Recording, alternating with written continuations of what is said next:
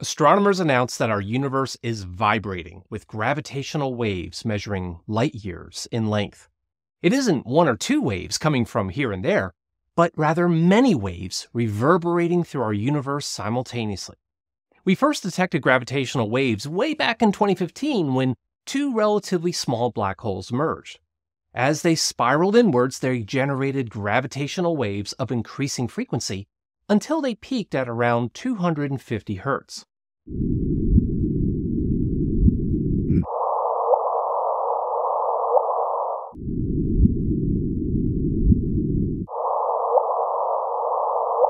But the waves detected in this new study have frequencies that are so low, they're measured in nanohertz. That's billionths of a hertz. We don't know exactly where they're coming from yet, but it's thought that most of them are probably due to supermassive black hole binary systems. In order to detect gravitational waves that are light years long, you need a detector that's also light years long. So astronomers use an array of pulsars to create a galaxy-sized gravitational wave detector. And if that weren't cool enough, the data also suggests there may be additional waves coming from the Big Bang itself. If that's really the case, then we may be detecting waves coming from inflation or even cosmic strings. As a deadhead, the idea of vibrating cosmic strings immediately made me think of this.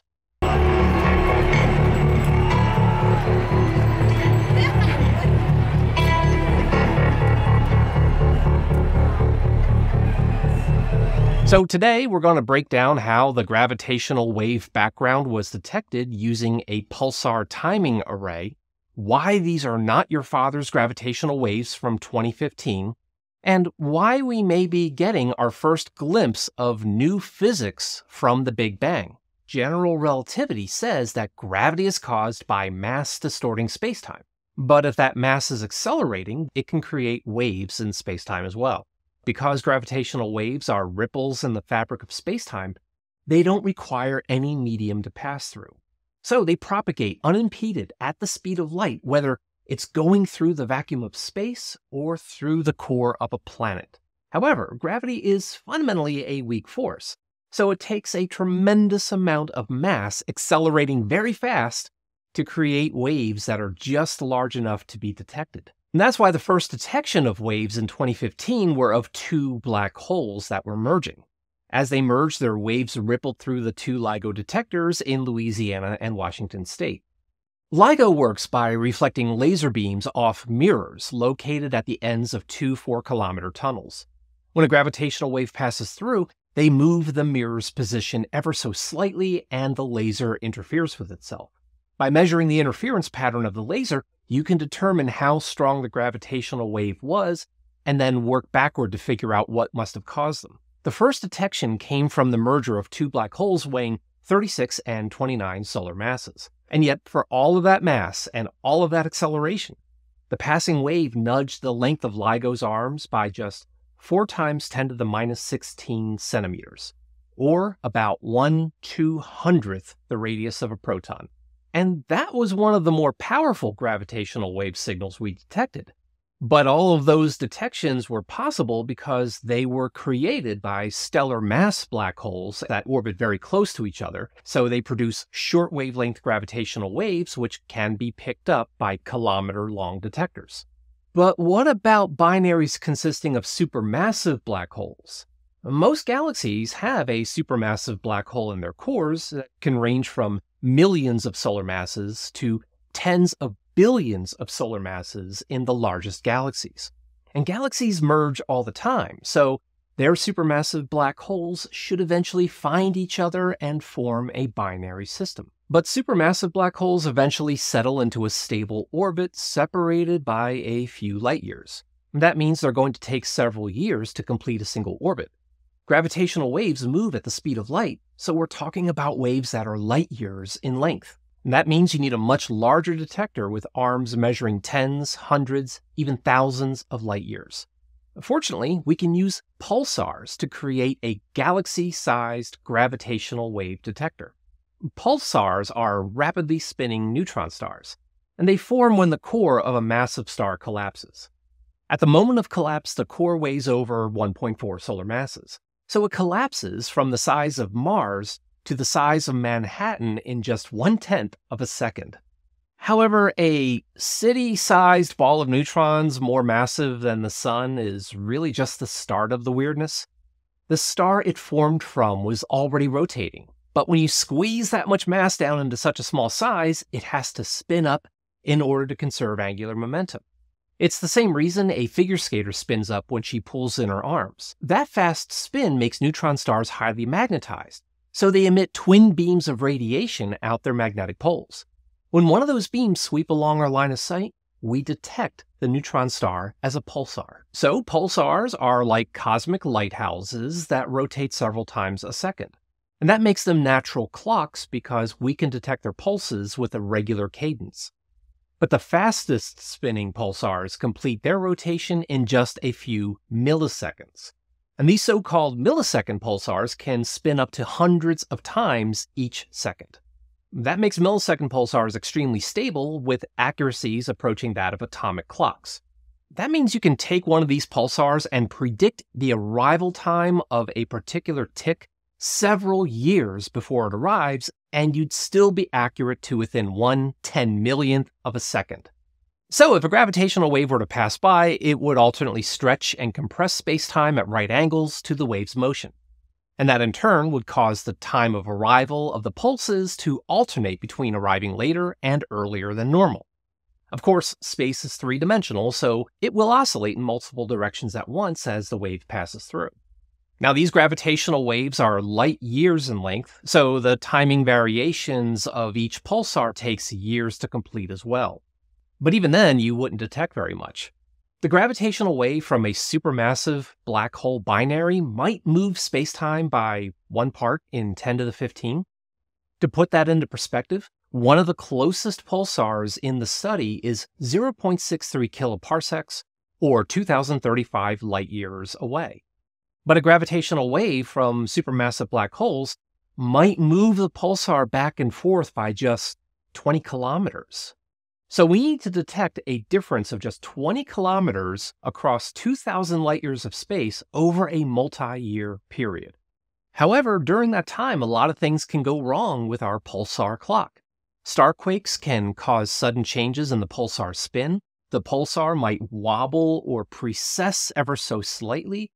The pulsar could be part of a binary system, and even the interstellar medium surrounding the pulsar will slow down its light. And yet, despite all of that noise, we need to be able to extract a variation in the pulsar timing on the order of just tens of nanoseconds over many, many years. So to overcome some of those errors, you monitor the signals from several different pulsars spread about the sky. This is called a pulsar timing array. To that end, different collaborations around the world monitor different PTAs for something like the last 20 years or so. So the North American Nanohertz Observatory for Gravitational Waves, or NanoGrav, used the Arecibo Radio Telescope in Puerto Rico, and they still use the Green Bank, the Very Large Array, and Chime telescopes today. The European Pulsar Timing Array uses telescopes in Germany, the UK, Netherlands, France, and Italy. The Indian Pulsar Timing Array uses the giant meter wave radio telescopes in Pune. Australia uses the Parkes radio telescope for its PTA. And the Chinese Pulsar Timing Array uses the 500-meter aperture spherical telescope, or FAST. All of these collaborations announce the detection of not a single wave coming from a large event, but rather the collective thrum of low-frequency gravitational waves coming from all directions in the universe. This thrum was dubbed the gravitational wave background. But how do they know that all of these changes in pulsar timings were in fact due to gravitational waves and not due to just random noise in the data? Well, it turns out that gravitational waves should produce a particular pattern of changes in the timing delays between different pairs of pulsars. So as the wave passes through, different pulsars will show different timing delays depending on how far apart in the sky they are from each other. This pattern is called the Hellings-Downs correlation. It says that if two pulsars are close to each other in the sky, they tend to have similar timing changes as the gravitational waves pass through. Namely, they'll either both arrive early or they'll both arrive late. But if they're far apart in the sky, the timing changes are less similar. Typically, one arrives early while the other arrives late. So what does the data show? Well, there were several collaborations that worked independently, but they all gave similar results using different sets of pulsars and different analysis techniques. For example, the NanoGrav collaboration monitored 68 pulsars over a 15-year period. This plot shows the separation angle between any two pulsar pairings on the horizontal axis and the strength of the correlation on the vertical axis. The black dashed line is the expected Hellingsdown correlation. The blue data points are the binned correlations as measured from 2,211 distinct pairings in the array. As you can see, the match looks pretty good. Not perfect, but very strong. This second plot is what's called a power spectrum, and it plots the excess and the timing delays over different frequencies of gravitational waves. The measured correlation is represented by the blue line surrounded by the shaded region, which represents the uncertainty in the measurements. As you can see, the blue line is passing within the violin gaps of the Hellingsdown's correlations for each frequency. So that's telling us that the pulsar's timing differences are consistent with Hellingsdown's, and therefore appear to be consistent with gravitational waves. But there is something else going on in the NanoGrav results that points to something very interesting. Let's go back to this power spectrum. This black dashed line is the pattern of timing correlations you would expect if the background waves were all being caused by supermassive black hole binaries. If that were the case, then the measured correlations in the blue line should match up with this dashed line. They don't. In fact, the higher the frequencies of the gravitational waves, the more the measurements seem to be pulling away from supermassive black holes. So what's going on here? Well, it could just be that we haven't been looking at enough pulsars for long enough, and that eventually the blue line will gradually tilt more toward the black dashed line as we gather more data. But the divergence on the high frequency end is already well outside the current margin of error.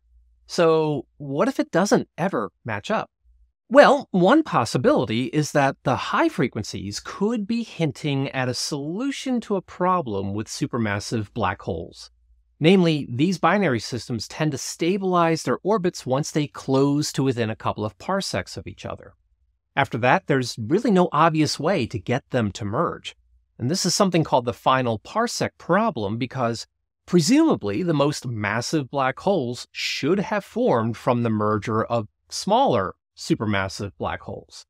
Another possibility is that perhaps these high frequencies were due to some relatively nearby supermassive black hole binaries. Maybe they were so close that there were some otherwise negligible high-frequency overtones that were just loud enough to be detected. The NanoGrav team did in fact identify two possible candidates, but they were ultimately rejected because they couldn't find a host galaxy merger that was close enough. So that leaves the door open to the possibility that some of these waves are coming from new physics, in particular, the ultra-powerful events that occurred during the Big Bang. For example, during the first 10 to the minus 33 second of creation, the universe would have rapidly inflated by a factor of 10 to the 26. That's 100 trillion times bigger. It's like taking half of a DNA molecule, about 1 nanometer, and expanding it to 10.6 light years in 10 to the minus 32 second. This is the epoch of cosmic inflation. It's when the universe expanded faster than light, and it really put the bang in the Big Bang. So far, inflation is purely theoretical. However, one of the predictions of inflation is that it should have produced gravitational waves that are still resonating throughout the universe today. Another possibility is that the waves are being caused by a sudden phase transition that took place at the end of inflation. Essentially, the universe stopped inflating at super speed and resumed a normal rate of expansion. Perhaps bubbles of spacetime expanded and collided with each other at that moment, and maybe we're catching their gravitational waves today. But my favorite idea is that some of these gravitational waves could be due to the vibrations of cosmic strings. In this scenario, the universe would have cooled so quickly that the fabric of spacetime became fractured and created a network of whisper-thin strings that hold some of the energy in the Big Bang to this day.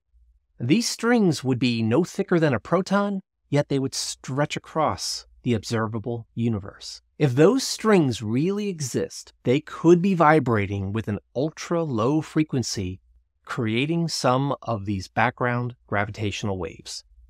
These are exciting possibilities, but they're also very speculative. Still, the Nanograph team investigated whether it's possible that new physics might be playing a role here. This is a table of comparisons to the hypothesis that the signals are coming from a combination of supermassive black hole binaries and a form of new physics. Those points are shown in red. And the hypothesis that the signals were coming from new physics alone, shown in blue. The probability of one hypothesis being more correct than the other is represented by something called the Bayes factor. When you get to Bayes factors approaching 100, it's probably a hypothesis worth considering. And sure enough, there are a couple of very high marks here. One is for a model that includes scalar-induced gravitational waves, which I suppose is a kind of inflation-induced gravitational wave. Another is for a model involving cosmic superstrings stretching across the universe. Another interesting point is that if the signals were coming from supermassive black holes, then you'd expect to find them originating from galaxy clusters where there are more mergers taking place, and no signals coming from regions where there aren't any galaxies. The result would be a non-uniform distribution of signals around the sky, or as we call it, anisotropic distribution. On the other hand, if some of the signals were coming from the Big Bang, they'd be coming from everywhere, just like the way the cosmic microwave background is everywhere in the sky. To that end, the Nanograph team searched for signs of anisotropy in the data, but they didn't find any. Instead, the data seems to be an isotropic or uniform distribution around the sky. So that clinches it. The gravitational wave background does include new physics, right? Well, no, not at all. Not really. The authors are very clear that all of the tests for new physics are based on many assumptions about supermassive black hole binaries that we honestly don't yet know are correct. They state very clearly that these results are strongly dependent on the modeling assumptions about the cosmic SMBHB population, and at this stage should not be regarded as evidence for new physics. To really know what the GWB is really composed of, we just need to get more data.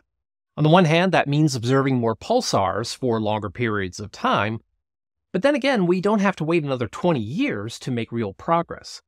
The current Nanograph results were based on their 15-year dataset, but they're currently compiling an 18-year dataset which will likely include stronger signals. And right now, all of the datasets from the American, European, Indian, Australian, and Chinese PTAs are currently being combined into a single international pulsar timing array database. That data release should be ready within the next year or two, with more data coming in after that. So it's likely that in the coming years, we'll be able to isolate the first supermassive black hole binary and examine it closely with telescopes. We may even be able to resolve the final Parsec problem. But the most exciting possibility is that we may be able to finally pierce the veil of the cosmic microwave background and directly measure the vibrations of the universe during its first moments of creation. A huge thanks to my Patreon supporters for helping to keep Launchpad Astronomy going, and a huge shout out to Ben for becoming my newest patron. Until next time, stay curious, my friend.